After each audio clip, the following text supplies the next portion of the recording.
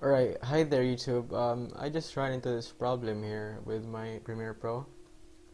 So the videos have this kind of distorted green tint. I don't know what the hell.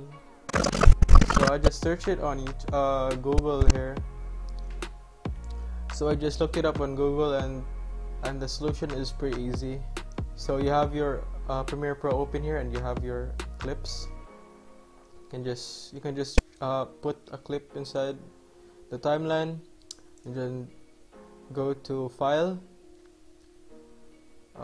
Project Settings, then General, and then the renderer. Change this to either CUDA or software only. Press OK and the clip should be fixed. There is no more discoloration, no more distortion, anything like that. And that was just a short tutorial for this problem on Premiere Pro. I hope this video helped you guys. Thanks for watching.